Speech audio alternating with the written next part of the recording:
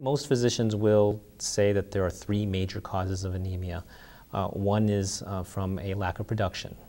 So somebody that may have, let's say, iron deficiency, for instance, lacks the iron that's necessary to produce red blood cells.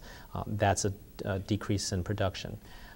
Another cause might be excessive blood loss. So somebody who is bleeding, or let's say a woman with heavy menstrual periods, or somebody who has chronic bleeding ulcer, has a source of bleeding, they have a loss of blood, that causes anemia. And then the third cause is usually from destruction of red blood cells. And that's typically an autoimmune disorder or a genetic disorder.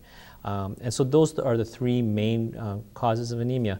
But because of the vast, numerous number of reasons why someone can be anemic, it's, I think, surprising for some patients to understand that anemia is one of the most challenging diseases that a physician can sometimes find themselves evaluating or treating.